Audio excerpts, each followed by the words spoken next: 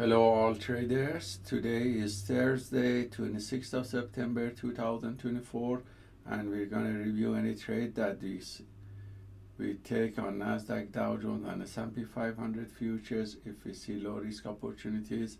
If you look at the 1 hour macro chart, we see that the price was very bullish during the Asian and London session, and by looking at 10-minute macro chart, we see that the price after New York market opening had a pullback. So our plan of action is to wait for this pullback to get completed and then take long position when we see the buyers come back, starting with setup B and then C and T repeatedly. So stay tuned, and we're gonna update you with any trades that we're gonna take today. So we're back and it's 9:50, and we see that the pullback got completed, and we see that the buyers are coming back, so we're gonna take long positions with setup B here at this support level. So our limit orders were filled, and we have 3 open positions on 3 minutes. The Nasdaq setup B was closed with profit, also the Dow Jones and also S&P 500. So now we're waiting for the pullback to be completed and enter with setup C here.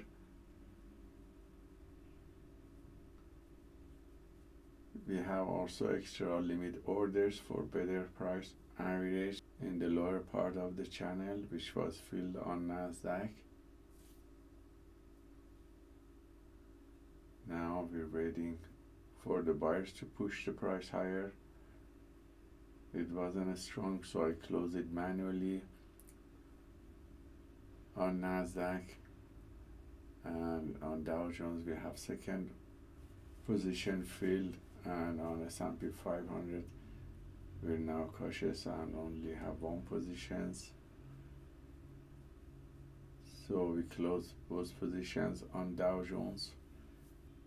The price is choppy on Nasdaq, so we're waiting for some confirmation. We now entered long position on Nasdaq because buyers are coming back strongly, and that position was closed with profit.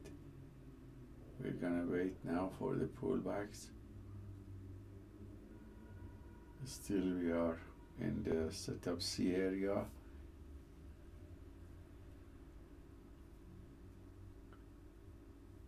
And the price is choppy. Now the price is breaking up. That's because it's around 10 o'clock and news release. Also FOMC members are gonna speak.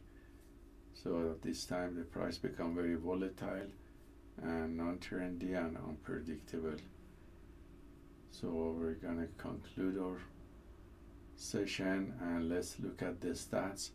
So all these signals were copied by copy trader to multiple Apex trader funding accounts with different ratios, and you see performance of this account here that shows it was positive with profit factor of 35, which is coming from 91% win rate from the long positions taken and average win to loss ratio of about 3.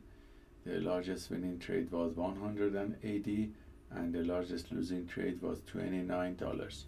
So hope this trade taken by the PAAT system for faster scalping is useful for you, and let us know if you have any questions. Have a wonderful day.